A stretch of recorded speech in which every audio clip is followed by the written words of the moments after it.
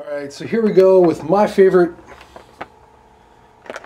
the Phil Jones Bass Suitcase. What's going on here are 4 5-inch drivers. And there we go. And no, they're not metal drivers. They are paper cones that are merely painted for aesthetics, I do believe. Primarily it's just aesthetics for the look. The front of the cab here, you can see the porting system. And those 4 boys right there. 2 handles on top, which you definitely need with this combo. Again, out of the 3, this is the smallest, and it's also the heaviest. But you know what? If it's got a tone that you dig, you kind of go, I like it. I like how it sounds. I'm not really going to complain hauling it to the gig. Alright, up top here, now you can see where the Suitcase is definitely a bit more featured than the other 2 amps in regards to the fact that this is a 2-channel amp. So whether you're running 2 different electrics or an electric and an upright, you've got 2 different channels here.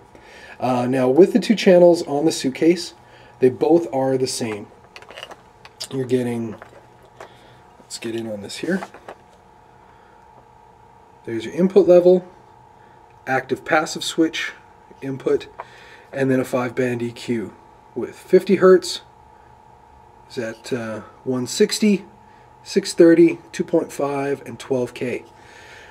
When I saw the 12K on there, that got me happy because I typically do like boosting 12K in my bass signal.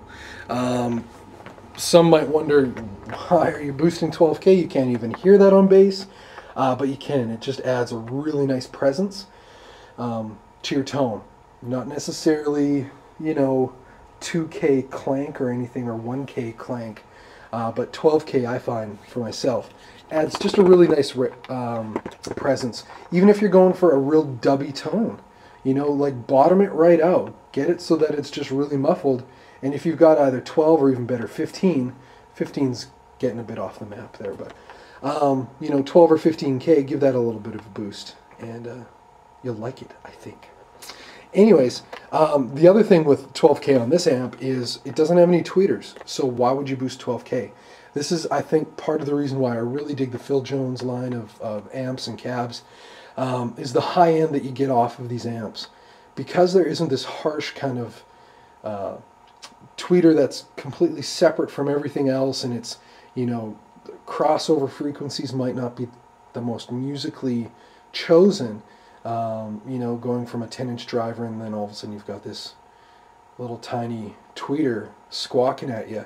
I find that a lot of cabs that do have tweeters in them already, for myself, are really harsh.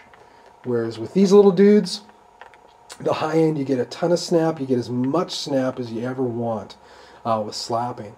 But it's just, it's really sweet. It's really nice how it naturally comes off the smaller drivers. Now going back to the amp, here's our 2nd channel. So again, you can see set up exactly like the 1st channel, your input level, active passive, 5-band EQ, and then the compressor, and a headphone out, and this big awesome master volume, as well as a very cool blue LED. There we go. Alright, so there we go. We've got our DI out, our effects loop, tuner out, preamp out, and our extension speaker with a speak-on connector, heatsink for the amp, power, and everything else. There we go. Some nice skid plates on the back here. And that about rounds out the Suitcase.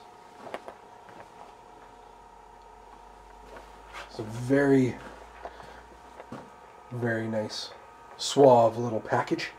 And tons of low end. This thing just kicks. I love showing up at gigs and guys going, great, you brought your tweeters, where's your amp? And then we let rip, and he does the job quite nicely. But there you go. Awesome.